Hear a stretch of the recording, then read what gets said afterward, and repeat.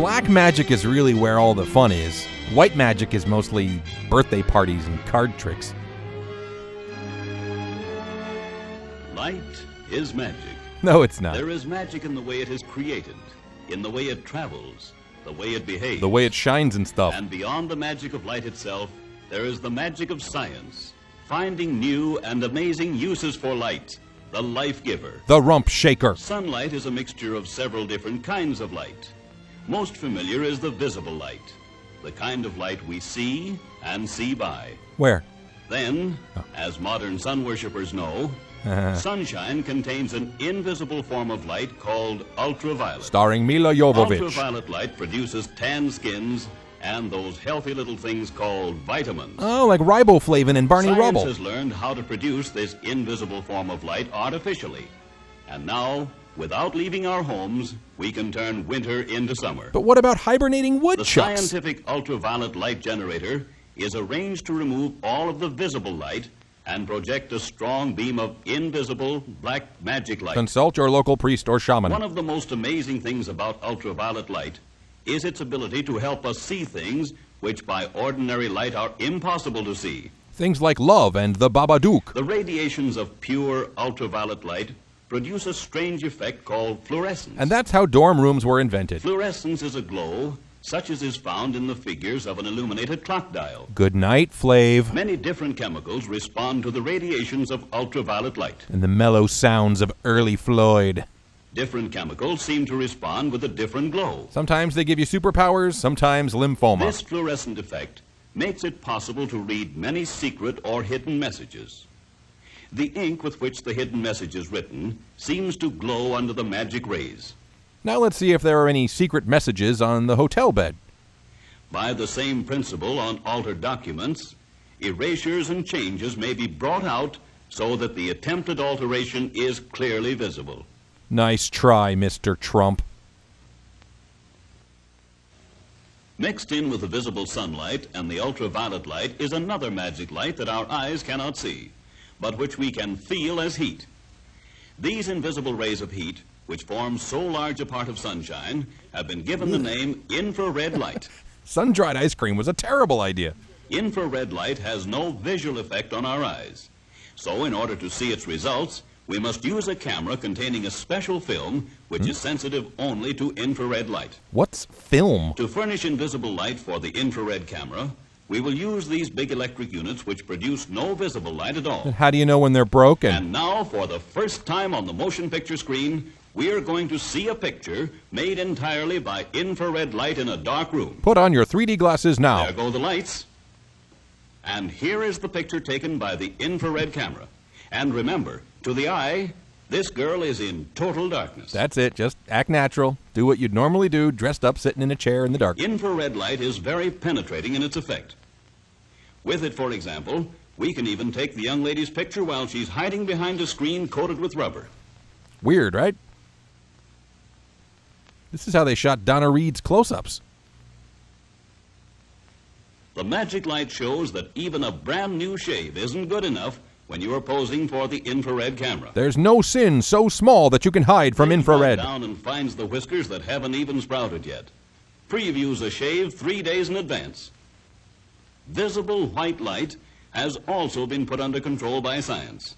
A remarkable new device splits light into separate narrow rays so that the path of a beam can easily be followed. Find out where light has been all night. Notice that a light spreads out from its source in all directions. Wow, it is magic. Not. We can see how a mirror reflects light.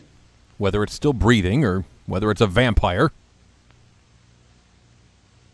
How a prism bends the rays in different directions.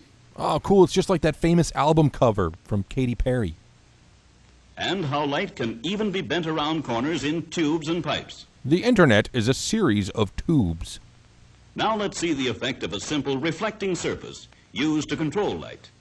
The rays leave their source, strike the reflector, and bounce back on themselves in the same path. Strike that, Then reverse if we it. place a lens like this in the path of the light, the rays are bent inward. What if light can feel pain? Now let's try another type of lens, similar to the lens used in automobile headlights. Instead of bringing the rays together at a point, This lens bends them so they go out in parallel lines. Directly into the eyes of the oncoming driver. In the motor car headlight, the new system of light control makes use of the type of reflecting surface called a parabolic reflector. Which is not to be taken literally. No matter at what angle the light rays strike the reflector, they are bounced back in an even parallel path. Beams that step out of line are dealt with swiftly. The actual mechanics of this new headlamp are somewhat similar to previous two-beam lamps. Invented by Arthur Two Beams Jackson. When we are driving in the country, light from the central filament is used, and an intense beam of light is reflected straight ahead and far down the road. Don't carry nothing that might be a load. When we switch to the passing beam, another filament, only a few thousandths of an inch away, is lighted, and the beam is now aimed down and to the right of the road. Now cough. A more accurate lens has been designed to direct light farther ahead in the driving beam, and more light on the right side of the road for the passing beam. Dim your brights. Then the whole unit has been sealed airtight, so that air and moisture, tarnish and rust cannot cut down its efficiency. Until they inevitably do. And so today, we drive with headlights that apply the latest principle of scientific light control. On our way to Hooters. Headlights suited to the speeds at which we travel. Really, really slow. On the high road, controlled light makes possible safe speed, because we can always stop within the range of our own headlights. Wait, what? In city driving and in passing other cars on the highway, our controlled passing beam continues to light the right side of the road without shining in the other fellow's eyes. Hypothetically. If we drive safely and always dim our lights when passing, we can take full advantage of the new control science has given us. Yes, control. Next step, genetically engineered food, eugenics, unregulated interspecies cloning. When scientific advancement depends on people remembering to politely flick a switch, we're doomed. And in the laboratories of today, science is working on the light of tomorrow, seeking still more numerous ways of using it to make life for all of us better and safer. Or at least shorter. Who knows what miracles are yet to come from the amazing development of visible and invisible light, when the magic light of tomorrow comes into its own. Magic light. Okay, movie, first of all, stop calling science magic. And second, no, I don't want to buy any headlights right now. You could have just come out and said it. All right, bye. And remember, to the eye, this girl is in total darkness. Hey, thanks for watching. If you enjoy my videos, there are two major ways you can support me. Please subscribe to my channel and like and share Fun with Shorts videos. And please consider a small pledge to my Patreon campaign, where you can see new riffs first and get exclusive patron-only videos. Thanks for watching, and I'll see you again real soon.